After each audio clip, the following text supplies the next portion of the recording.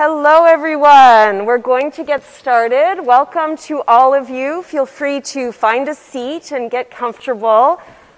Welcome to the in-person fall seminar for Food Systems, Nutrition, and Health. I am so thrilled to be in the classroom with all of you. It is so great to see you, and I welcome you wholeheartedly.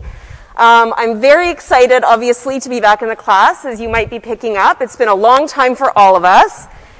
My name is Dr. Yona Sipos, and I will be your seminar instructor. I've been facilitating and teaching this seminar for, I think this is my 7th time since I started here at the University of Washington. The theme changes every quarter, and this quarter the theme is the future of food systems. And really it's just future food systems. So really opening up an expansive, creative space full of potential and possibility, as well as hopefully a healthy dose of inspiration and skepticism. So with that, today I will be leading the seminar and just helping to frame up this topic of future food systems, and I'll be orienting you to the seminar. So let's just take a moment. We've arrived. Take a breath. Still the very first week of classes, or the tail end of the first full week. Let's just take a moment to ground ourselves. You might want to take a minute and look around. Hopefully you've been in classes last week and this week, have had an opportunity to be with other people, to be learning with other people. And one of the things that we all share in common is that we occupy the same planet. We rely on planetary health and planetary systems for all things in life, including food systems. So it makes sense that we would start there. But it's also very important and very helpful to zoom in to particular places. And so I invite you to zoom in to the Salish Sea, to the bioregion of Cascadia, to the Pacific Northwest of the United States, to a land that is known as Seattle-King County, but a land that requires acknowledgement of the First Peoples and of the history here since time immemorial. These lands and waterways that we are living and learning and working on are the traditional territory of Coast Salish tribes and nations who are still here. These are communities who have stewarded these lands since time immemorial. And many of us, myself included, are guests on this land. I have identified myself as an uninvited settler. You may choose to think about what your relationship is with this land, with this place, with the history of this place, the present of this place, and as we'll talk about in the seminar, the future of this place, using food systems as a lens, a way to look at a range of different issues. So I'm starting class off with a land and labor acknowledgement, which is often a very formal statement. I'm giving you one that's a little bit more informal. But it's a formal statement that pays tribute to the original inhabitants of the land and the many years of labor and stewardship that went into a space, into a place. The purpose of a land acknowledgement and also a labor acknowledgement is to show respect for the full history of life and to recognize people's enduring relationship with land and with place and with community. So in addition to the land and the original inhabitants who are still here, I also acknowledge the labor, much of which has a history through slavery, unpaid, underpaid labor, that has contributed to the wealth and prosperity of this land and continues even to this day. So land and labor acknowledgements are something that you're going to hear more of in this seminar. And in fact, our first guest speaker next week Polly Olson, who is the tribal liaison to the Burke Museum, will be facilitating a discussion about land acknowledgements. And so I warmly welcome you all to be prepared for that discussion and to do some reflection on this place, this space, and your relationship to it. I also want to acknowledge that we are still in the middle of a pandemic. It's been a really rough year and a half. And it's still rough. So, first and foremost, if you don't feel well, stay at home, get support, get tested, reach out, okay? Be safe, take care of yourselves, take care of your friends, take care of the UW community. And if you need any support for this seminar, do not hesitate to reach out. The seminar is designed for your learning, not to grade you excessively on every point, right? We'll go over the grading schema later, but just know that we are here to support you. We want you all to succeed and get this credit. More importantly, we want you all to learn, right? And to feel like you have opportunity to peek out some of the windows that we're opening, some of the blinds that we're pulling back for you, to recognize and acknowledge that there's a whole world outside of every single one of those windows. And we invite you, I invite you, and Samantha and I, who you'll meet in just a few moments, the reader grader, we invite you to follow your curiosity, you know, and to see what you want to connect with, what you want to learn more about, what you want to engage with over the course of the seminar. A couple housekeeping things. Masks must be worn inside buildings and learning spaces at UW at all times, regardless of vaccination status. If you need a mask, I have them. If you're not wearing a mask, I will remind you to wear one. If your mask is below your nose, I will ask you to pull it up. Okay? This should not be news. If you have to miss a class, we will be recording every lecture, and those recordings will be posted on Canvas within 24 hours. No questions asked. Right? You all have busy lives, and God forbid, lots of things come up. Please check Canvas regularly. That is your responsibility. We will send announcements, we will send updates, but it's also your responsibility to be on Canvas, checking the resources, checking for the recordings that will be posted. Some of our speakers will be presenting remotely. Okay, so next week our speaker will be here in person, but after that, it's on and off a little bit, depending on lots of things. When we have remote speakers, we will be broadcasting the Zoom presentation live in this room. So please come to class, and you will have even the opportunity to ask speakers questions in the moment during their presentation, but it will be conducted via Zoom and broadcast into the classroom. And check Canvas before each class in case we need to pivot. The dreaded word. Yes, hopefully there will not be too much pivoting, but please do make sure to check in with Canvas and look for announcements and make sure your announcements are linked to your email. Okay, last invitation for right now is to just open up your Poll Everywhere. So I feel like I should have taken a bet with Sam as to whether this is actually going to work or not. I have like 50-50 or maybe worse odds. We're using Poll Everywhere, but we'll give it a shot. And in just a moment, I'll start bringing up those questions. So just to give you a moment to get onto pollev.com/Sipos and get ready for a few questions. There are no points associated with this, but we do want to hear from you. So that's the reason we ask for your participation. And basically today, we're going to move through the welcome and the warm-up Poll Everywhere questions so we can get a sense of who's in the room. I'll introduce myself a tiny bit more. You'll have a chance to meet Samantha Banks, the reader grader, and then I'll share a very short lecture on future food systems, on framing future food systems, and then we'll go through the syllabus and the schedule together.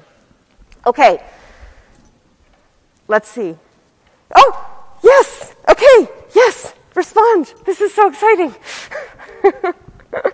I know this should not be exciting at this point, but you know, I'll take the excitement where I can get it right now. So, who is in the room? This seminar has been running, before I ran this seminar, Dr. Adam Drunowski, who's the Director of Nutritional Sciences, ran this seminar as the Nutritional Sciences Seminar for many, many years and realized we have interest from across campus generally. So we'll see who's in the room today, but often we have representatives from most colleges and faculties from across the university. So we have, wow, half of our room is from arts and sciences. Nicely done. It is so good to have you here. And then just over a quarter from the School of Public Health, College of Built Environment, Foster School of Business, Nursing, Pharmacy, College of the Environment, and a couple others maybe here and there. Great. So know that people who are in this class with you, in this seminar with you, are bringing different perspectives, right? They're on different disciplinary pathways than you, and there are ways to interact and learn and engage with food systems from all of those different pathways. Okay, wow, you're already on to the next one. This is awesome. So who pays attention to the news?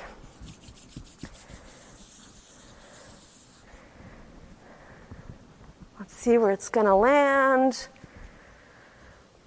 Okay, all right. So most of you are keeping an ear or an eye on things. Okay, that's awesome.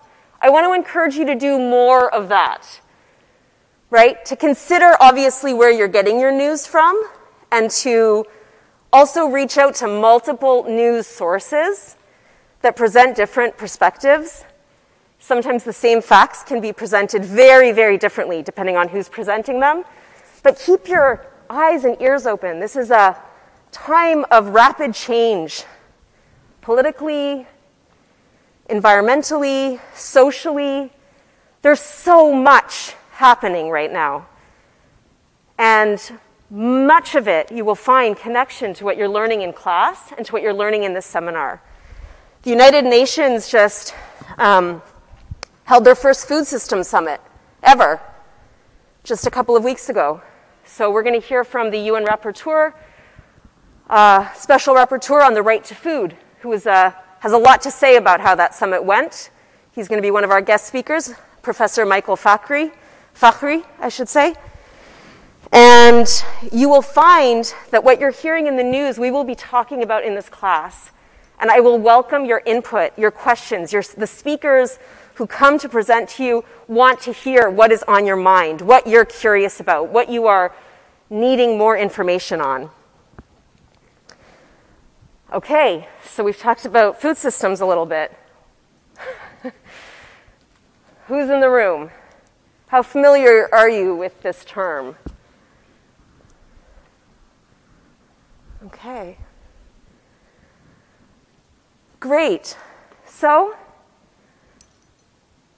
most of you have heard the term, right? A good third of you are very familiar with it. Some of you are coming in cold. You are all welcome. There's going to be something for all of you to learn through this seminar. So just to start you off, though, what, in a couple words, in a short phrase, in a word, if you can, what does food systems mean to you?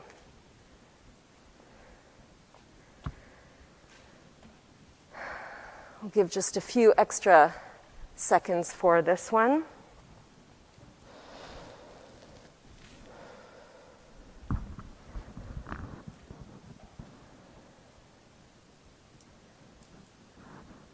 Great. Okay, well, food is certainly central to food systems. So yes, right there in the middle, right? You are all already engaged with and know about food systems, at least in that regard. And then you can see the range of issues that people associate with food systems. We're going to talk about many of these. Access, sustainability, consumption, maybe interconnected systems. I'm going to talk about that in just a little bit. Integration, collaboration, connection, necessary, right? Some people say food systems is life. What else is there? Right? So food systems is so many things, and it will be interesting to ask you this question at the very end of the seminar as well. Last question for now. What do you want to learn about? Why did you sign up? Other than the fact that this is extra credit, you know you're probably going to get it, the credit that is. But what did you come here to learn about?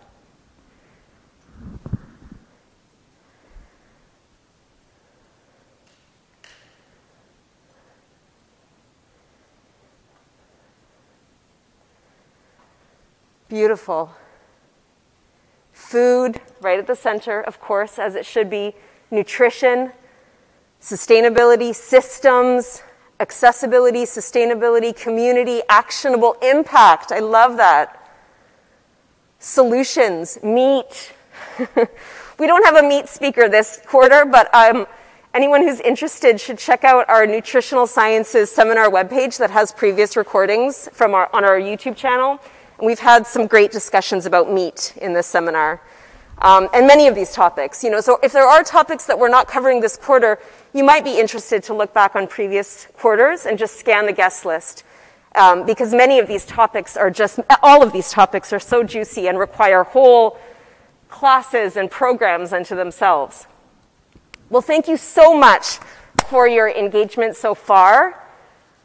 I'm excited to learn more about you as the quarter goes on.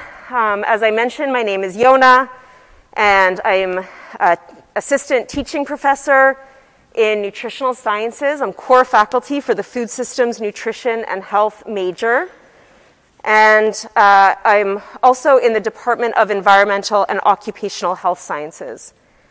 I didn't put it up here on the slide, but I came to food and food systems through many different ways, through my grandparents who are farmers, through their experience farming on multiple continents, through their experience and their eyes as refugees who brought that experience of working with the land from another place and brought it to Canada, where I was raised.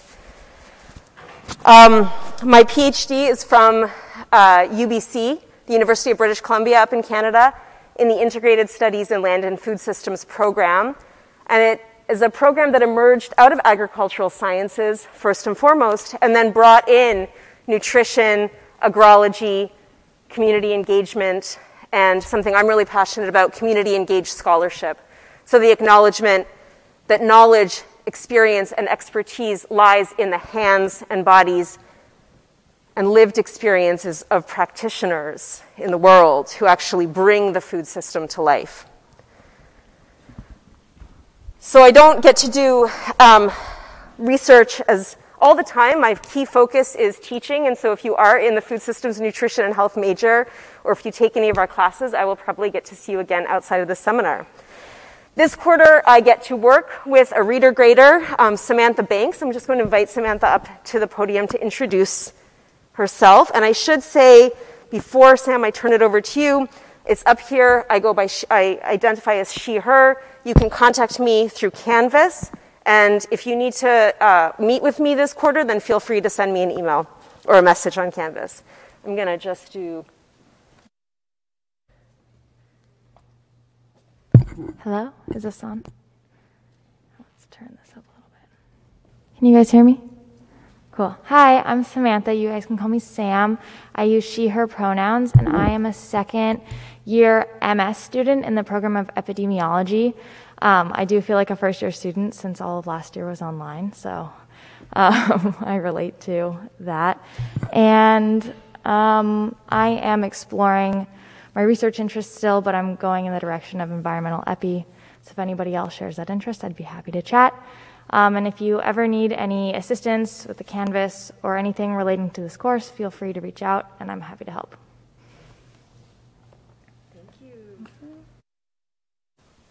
Thank you, Sam. And Sam and I should say, we're both in the School of Public Health. Maybe that's obvious, but just to spell it out, that epidemiology, environmental and occupational health sciences, our different departments are both within the School of Public Health, and the Food Systems program also emerged within the School of Public Health, which is different than a lot of places, and actually provides a great opportunity to connect with even more issues to advance the sustainability, resilience, and all the potential of food systems. Okay, so let's move into our little mini lecture, orientation to food systems and to this idea of framing future food systems. So we're going to just start off kind of at a pretty high level, talking about what are food systems, We're going to talk a little bit about current and future food systems and some of the big ideas that you might bring to this big range of topics, the system of systems. And then we'll end up talking about all the details of the seminar, who you can expect as guest speakers, what you will find on Canvas, what the expectations are in terms of readings and assignments each week. Okay, any questions so far? I have to remember to look up there. You all good up there? Yeah? Great. Okay. So, up here we have a food supply chain. And it's just a tiny bit more complicated than how it's often presented, which is production, processing, distribution, access, and if you're lucky, waste management. Boo. I like to reframe that as resource recovery, right? This one gives a little bit more detail, starts to hint at some of the complicated relationships and pathways that actually exist when we're talking about food supply chains, which are really never linear. And so this at least shows you that there's some interaction and flow between the different component parts of the food supply chain. But essentially, it starts off with farm production. And of course, we have lots of agriculture and food that comes from our waterways as well. Right? So lots of different kinds of farms. We also have lots of food and resources that don't necessarily need to be produced, right? That are tended to, that are harvested, but that are not necessarily produced on a farm. In any case, here's our simple schematic, starting with a farm production, moving through different pathways for food processing, then the pathways through distribution that eventually get us to food and beverage services, institutional buyers like schools or hospitals, retail food stores, food banks, and all of the people that are accessing that food are considered to be consumers. Now, back in the day, whatever that means, of when food systems really started to be talked about as a discipline or as an interdiscipline, this was often the presentation of the food system, right? So people would say, this is the food system right here. Over time, lots of people have clarified to say, no, it's not. That's a food supply chain, but actually the food system includes the drivers, the different influences on that food supply chain, right? And those drivers, in very broad strokes, can be classified as environmental drivers, socioeconomic drivers, natural drivers. Natural is a bit of a squishy term. Okay, but we're talking about things like climate, about things like politics, about things like culture, about things like solar cycles and tides, right? These are all influences and actually drivers on our food system or on our food supply chain. But you can see here that even here, they're referring to what is now depicted cyclically, but is still essentially the food supply chain. They're calling that the food system. But really, this whole thing is the food system, the drivers of the food supply chain, and then the outcomes. The outcomes are multifold. So first and foremost, we think about nutrition and health outcomes, which is why it's really helpful to have food systems in the School of Public Health, because we want to see connections with our own lives. So food security, this idea of people being able to access appropriate, available food, is often considered as like the primary outcome of food systems. But of course, there are so many other outcomes. Right? What are some of the other outcomes of food systems other than nutrition and health and human health? Yes? Like what? Soil erosion. So the first comment, thank you so much for being brave enough to go first and second. The first comment was environmental impacts, right? There are outcomes based on the impacts of the food supply chain on our environmental resources, our ecological systems. So an example of that would be soil erosion. Great. Anybody else?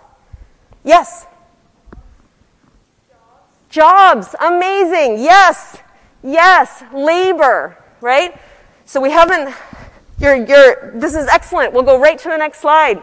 So here, finally, we see a food system diagram with people in it. Who's driving that tractor, right? Who's managing that waste? People. This is all animated. This is all actualized. That food is actually produced by hands, by people, by communities who depend fundamentally on ecological integrity, okay? On soil, on water, on clean air. But labor is a huge part of it. So here is a food system diagram that I like a little bit better because it shows food systems as a system of systems. So in the last diagram, we were hinting at that, this idea that there are drivers and there are outcomes and, there are, of course, these different component parts. But actually, those component parts are all different systems. So we're talking about multiple, interconnected, interdependent systems that are facilitated by people. And those people, those communities, those institutions that are made up of people, those multinational corporations made up of people, move energy and nutrients from biological systems, through economic systems, to what has become farming systems up at the top. There are implications for health systems. It goes all ways. Political systems, social systems. And at the intersection of all of these multiple interconnected, interdependent systems, we have this space of potential, which is food systems. Okay, last one, I promise, for diagrams, right? Because whereas I might have critiqued the first couple of diagrams for being too simple, at least you could read them, hopefully. But this type of diagram does not take the complexity for granted, right? This type of diagram embraces complexity. This is important for those of you who might be in engineering or modelers, right? It's often our urge to simplify, right? I was trained in a lab. Control all variables. Yeah. And then you take it out in the world, and it gets really messy and complicated, and worse than complicated is complex in terms of trying to solve a problem, right? So these type of diagrams and models are incredibly helpful for bringing to life the huge amount of variability of inputs, drivers, interacting systems, outputs, implications, but they're also really hard to read. But we'll keep this in mind as we go forward into food systems and just hold all of that from the simple to the complicated to the complex. And let's think about why food systems, right? Why do we need to study food systems? Well, the Food and Agriculture Organization, which is part of the United Nations, says that understanding food systems, first of all, fundamentally means that you're employing systems thinking, which as university students you probably hear about from time to time, right? Understanding food systems and employing that systems thinking is critical to identifying the root causes of systems failures. So soil erosion is a problem. It's actually quite a complex problem in many ways. But is it the root cause? So how many times can we go back with every problem that we can identify and say, but why do we have that? Why do we have that? Why do we have that? And try to take it back to the root cause. What is fundamentally orienting us toward a system where we lose our soil, where we lose what we fundamentally depend upon to live? So I'm not going to ask you, it's the first day of seminar, okay, but just like to hold in your mind, like you can all think about different system failures in all those different categories. There are an unfortunate and even devastating amount of system failures. That is not what we're going to focus on for this quarter. There are many, many resources for you to explore that will bring this question to life for you, and probably you're already on that path. So we're going to do just a little bit of reorientation as we think about future food systems. We have to start with what we have right now. So I will ask you if there are volunteers who will answer this question.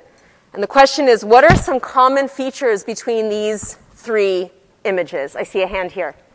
Like mass production, thank you. Monocrop, thank you. How about up in the balcony? No? Yes. Industrialization. Was that a hand? Careful, if you like scratch your ear in this class, I'll call on you. Yes. Efficiency, thank you. High density, awesome, great answers. Anybody else? Yes? Destructive. Thank you so much. So here's my short list, many of which you said. Uniformity. These are environments where everything that can be controlled is controlled, right? And they're monocultures. It's the same crop or species being grown in massive amounts at a massive scale through industrialized processes that allow that to happen. There's a tremendous amount of byproduct that those farms and agribusinesses need to deal with, in part because there's a siloed approach to the inputs and outputs. So when those systems are designed, there isn't necessarily a whole life cycle approach to that design. The design is focused on efficiency. The design is focused on as much corn per acre as humanly possible, with some help from all the inputs. So I have a very short 2-minute video for you, because this video called How Do We Feed the World by Asking the Right Questions is a bit of a rebuttal to this response that is often put forth to the images on the preceding slide, which is, but that's how we have to feed the world. How will we feed the world otherwise if we don't mass produce food in an industrial controlled way?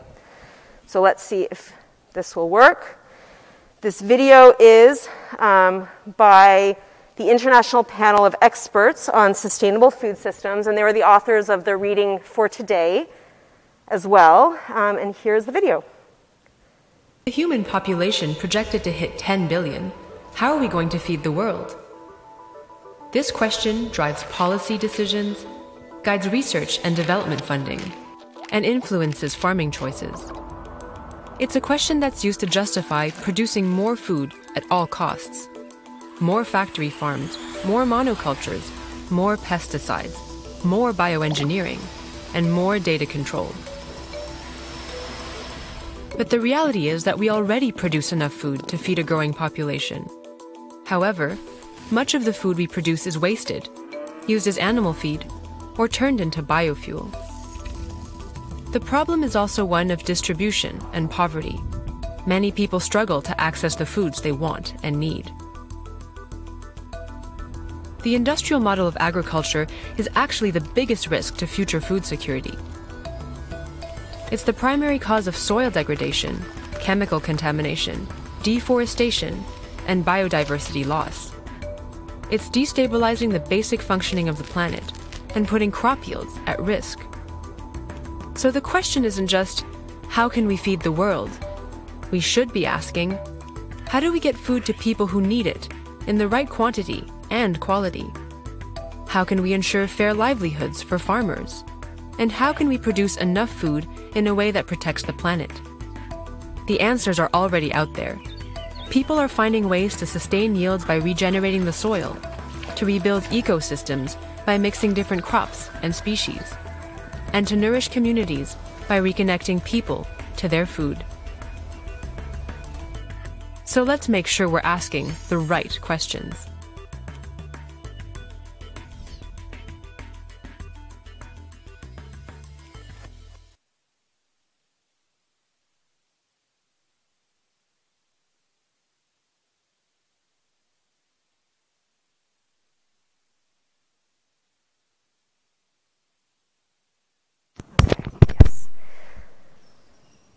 So that framing, I hope, will help as you think about the way forward for future food systems, but also contend with the food systems that we have right now, which are really diverse.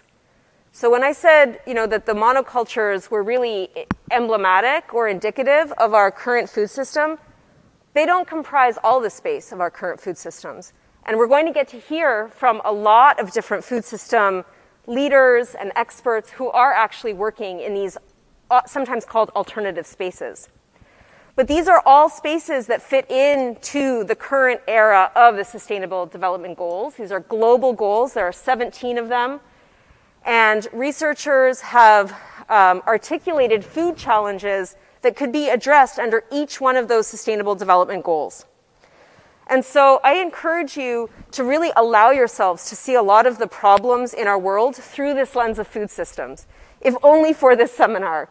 And then you can go back to whatever you're studying in your other programs and see how it fits, if at all. Yes? Oh! Thank you. Sorry, so that was a comment about my volume. How's this? Is that better? Yeah? Okay, thank you. Okay, yes. So, I got a little too excited at the beginning. I don't feel like I have, the energy anymore to talk about all the crises that we are facing. But there are many. Food systems are at the crux of many of them. Greenhouse gas emissions, labor and equity, food insecurity, diet-related diseases, major public health concerns. Even our current pandemic can be related to how we produce our food and how we move our food through food systems. So we know the food systems is at the crux. We know that food challenges can help us get closer to addressing the Sustainable Development Goals. And we know, as we started this class, we know that we are still in a pandemic. We are in a time where structural racism is finally at the center of many mainstream conversations, right, where we can actually acknowledge that as part of the triple threat that we are all living within. And of course, climate change, that every summer, every season is being exacerbated right before our eyes. And we know there's even more. We know that COVID-19 has made the problems, the inequities that existed even worse, have laid them even more bare, have increased food insecurity for vulnerable populations by massive amounts. We know that food systems are becoming increasingly concentrated and that some of our food system issues of today are even being highlighted through that consolidation of power. We know that we're grappling with loss of biodiversity, loss of topsoil, loss of natural resources. There are conflicts around the world. There's a lack of equity. So we have plenty of problems from which to start to explore these issues. You are going to be starting your working lives, if you haven't already, in short order. And you'll be working, through the next several decades. And over this time, the world will continue to change in massive and profound ways. In our global population, in where that population lives, the environments in which those populations have the opportunity to live and work and raise families. And through all of that, there will be significant strains and impacts on our global food systems.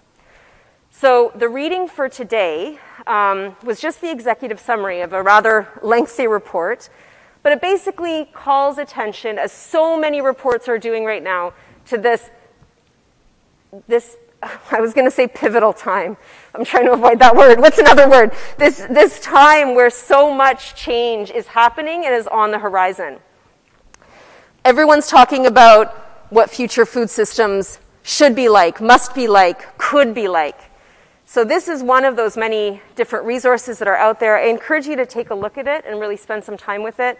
They present two scenarios after they detail all the ways that we're at these critical tipping points. They detail these two scenarios, that we proceed with agribusiness as usual, with the slide of the monocultures that I presented earlier, or we look ahead, and they frame it as they look ahead to see civil society as unusual, as a place full of potential. And that is where this seminar is going to focus. We are not going to spend time tearing down agribusiness. We are going to spend time lifting up and hearing from people who are working for other pathways. There are also incredible leaders within agribusiness who are working with communities for real change on the ground.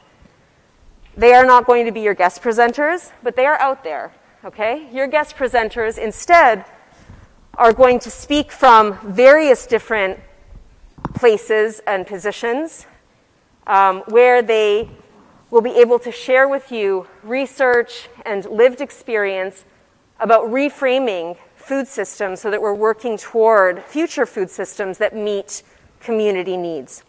So next week, I mentioned we have an esteemed guest, Polly Olson, who will speak to us about traditional ecological knowledge as a way to ground future food systems. The following week, we have a professor in food systems, nutrition, and health, Marie Spiker, coming to talk about what we mean by sustainable food systems. Chef Ariel Bangs talking about food justice initiatives in Washington State, increasing community access and ownership. Then we have Professor Michael Fakhri, who is the UN Special Rapporteur on the right to food, and he's going to help us think through the role of human rights in the food system. We have Professor Karen Levy, who will be looking at water quality, which is a growing issue of concern both in our state and around the world.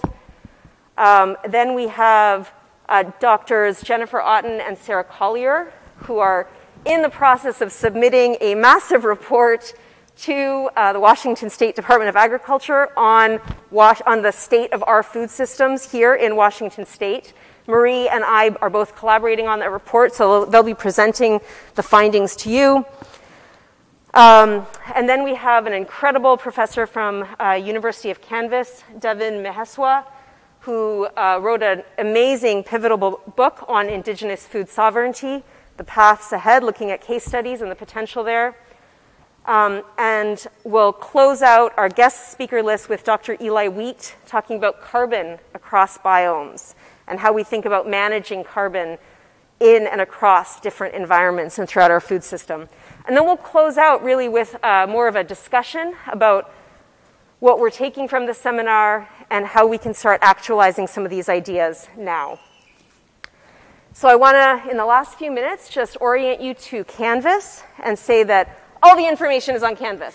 If you haven't been on Canvas yet, get onto Canvas and get onto the homepage, and it will help you to get to all the detail that you need, including the syllabus, including the schedule, and reminders that we will be having presentations on Tuesdays. So before you put your computers away, I gotta say, I'm just gonna say it on the first day. When we have guest speakers here, it's really, really distracting when people start packing up early. It's okay if you do it with me. But when guest speakers are in the room, I would ask you to just wait until they finish to start packing up. And also, if you do need to leave early, to please sit by the door, just to not disturb the class. And I guess I'll just say, because students have asked me in the past, if you are going to be doing other work other than the seminar, you can either maybe do that elsewhere and watch the recording, or you can sit in the back to not distract other students. I'm not suggesting any of you were doing that today. I just want to say it so that I've said it once, and now it's done. And you're all adults, and I know that you know how to be in a seminar class, and I don't need to tell you that. If you have any questions, communicate via Canvas with Samantha Banks or myself, and please reach out early if you need support. We are here to help you. Learning objectives, we have many. We want you to learn, we want you to engage, we want you to be able to ask critical questions, which is what you're going to be asked to do after seminars. We're going to have, for nutrition, 400 students, most of the students in this class. From weeks 2 through 9, when we have guest speakers, you will be asked to hand in 5 seminar summaries. These are half-page write-ups of what you learned, and then a question that you have. We will share some of those questions back with speakers. They love to get your questions. You're also encouraged to ask questions in class. You don't need to tell us if you're going to miss a week. Just know that you have 8 opportunities to submit 5 summaries. You will have a final reflection due on the Monday of exam week, and it is a 1 to 1.5 page single-spaced reflection on something that has been inspiring to you. This is all on Canvas. I'm just bringing your attention to it. More detail will come for the final assignments. We don't have rubrics up yet.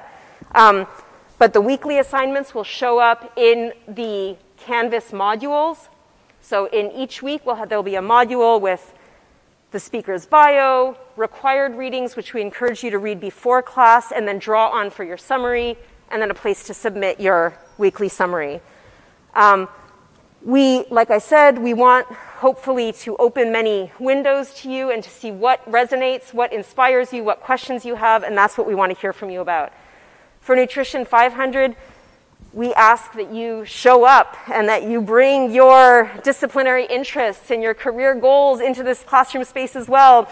And then at the end, you submit 2 or 2.5 pages sharing some of the new ideas that you've picked up in the seminar or that have been expanded for you, and also how what you're learning in the seminar really intersects with some of your career goals or future work that you wish to pursue. This is all in the syllabus on Canvas. Just a reminder of how things work. The final papers are due Monday of the exam week. Otherwise, those weekly submissions are due Thursdays at 11:59. We really, I tend not to accept late assignments in this seminar. These are still extraordinary times. If you need to, reach out to me. But in general, know that you have 8 opportunities to submit 5. So if you miss one, it's okay. Check Canvas regularly. You already know this. And please, as of 2 minutes from now, week 2 module should be live. And this is basically what you'll see with some required readings to get ready for Polly Olson's visit next week. And I think we're at time, people. Thank you so much. It was great to be here with you. Have a good rest of the week. Thank you.